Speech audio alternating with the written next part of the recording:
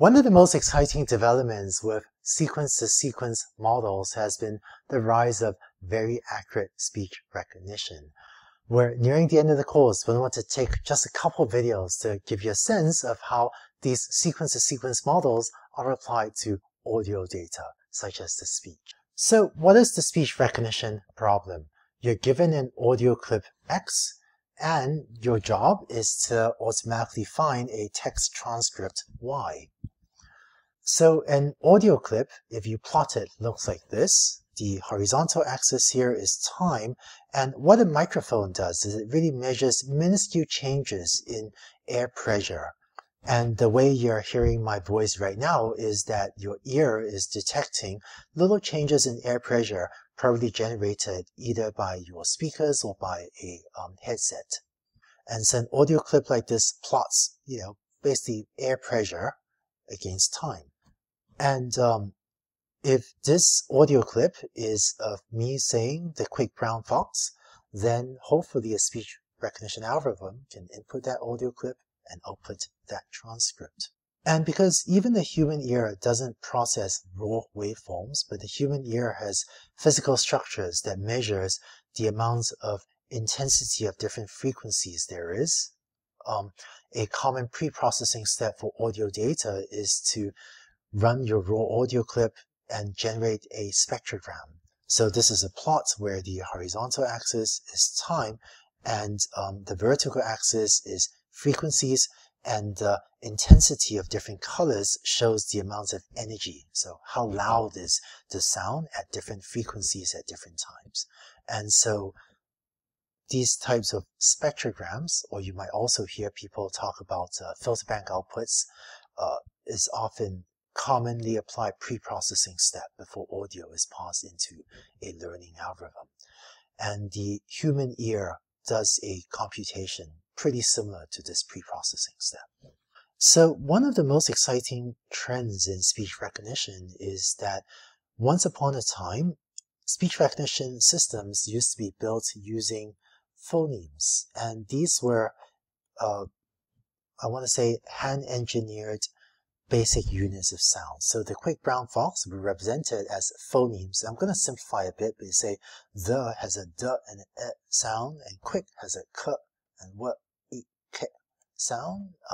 And linguists used to write out these basic units of sound and try to break language down into these basic units of sound. So brown, right? These aren't the official phonemes, which are written with more complicated notation, but linguists used to hypothesize that writing down audio in terms of these basic units of sound called phonemes would be the best way to do speech recognition. But with end-to-end deep learning, we're finding that phoneme representations are no longer necessary. But instead, you can build systems that input an audio clip and directly output a transcript without needing to use hand-engineered representations like these.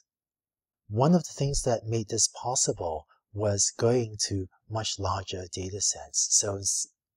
So academic data sets on speech recognition might be as 300 hours, and in academia, a 3,000 hour data set of transcribed audio would be considered reasonable size. So a lot of research has been done, a lot of research papers have been written on data sets that are several thousand hours. But best commercial systems are now trained on over 10,000 hours and sometimes over 100,000 hours of audio, and is really moving to much larger audio data sets, transcribed audio data sets with both X and Y, together with deep learning algorithms that has driven a lot of progress in speech recognition. So how do you build a speech recognition system? In the last video, we were talking about the attention model.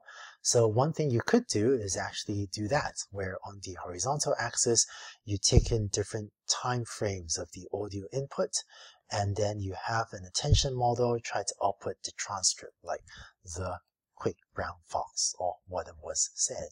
One other method that seems to work well is to use the CTC Cost for speech recognition. CTC stands for Connectionist Temporal Classification and is due to Alex Gray, Santiago Fernandez, Faustino Gomez, and Jürgen Schmidhuber.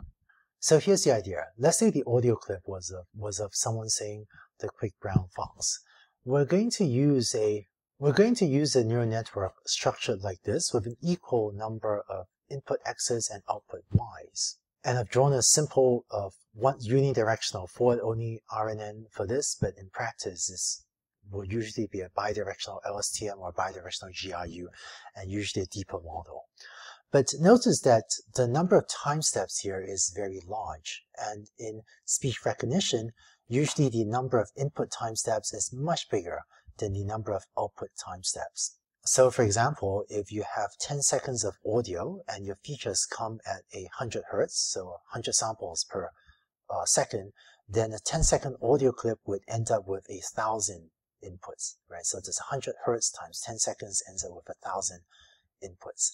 But your output might not have 1,000 alphabets, might not have 1,000 characters. So what do?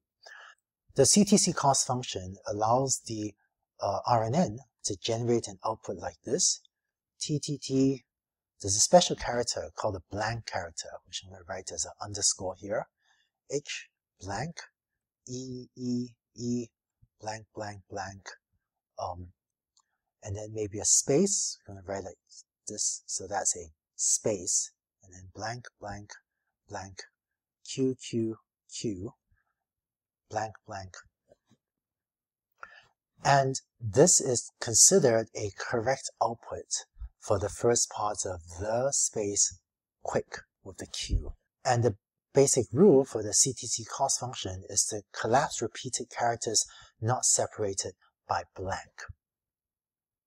So to be clear, I'm using this underscore to denote the special blank character, and that's different than the space character. So there is a space here between the and quick, so it should output a space.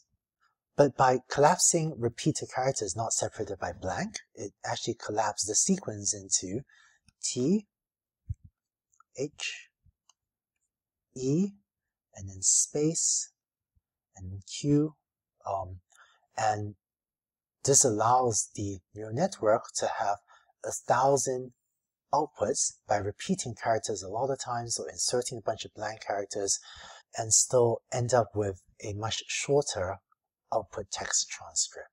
So this phrase here, the quick brown fox, including spaces, actually has 19 characters. And if somehow the neural network is forced to output 1,000 characters, by allowing the network to insert blanks and repeated characters, it can still represent this 19 character output with this 1,000 outputs, values of y. So this paper by Alex Graves, as well as Baidu's deep speech recognition system, which I was involved in, used this idea to build effective speech recognition systems. So I hope that gives you a rough sense of how speech recognition models work. Attention-like models work and CTC models work, and present two different options of how to go about building these systems. Now, today, building a effective or production scale speech recognition system is a pretty significant effort and requires a very large data set. But what I'd like to do in the next video is share with you how you can build a trigger word detection system or a keyword detection system, which is actually much easier and can be done with even a smaller or more reasonable amount of data. So let's talk about that in the next video.